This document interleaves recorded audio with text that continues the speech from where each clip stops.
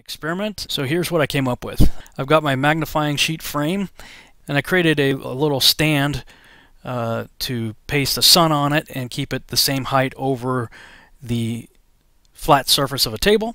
So the sun is always going to be parallel with the surface.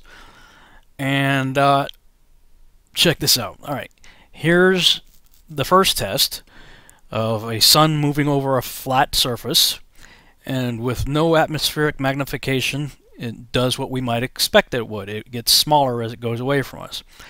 All right, now let's see what happens when we add in our atmospheric magnification. Again, water and refraction. Water causes magnification and refraction, right? So let's bring the sun back. Oh, check this out. Refraction bends the light downward.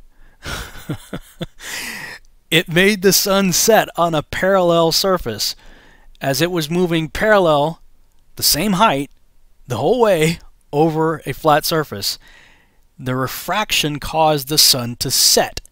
Not only that, well, let's bring in the beginning of that little test, and we see that it maintained pretty much the same size too. Pretty close.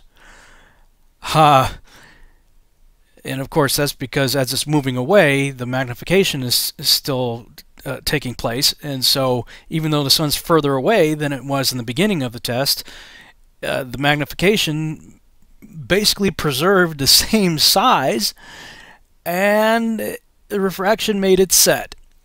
Now, I'm just going to put forward a crazy idea for you to think about. And that is, if Rob Skiba could figure this out, I'm just going to go out on a limb here. I think it's quite possible that the creator of the cosmos could have figured out the same thing and engineered our beautiful sunsets, thanks to all that water he placed in our atmosphere. Just something to think about.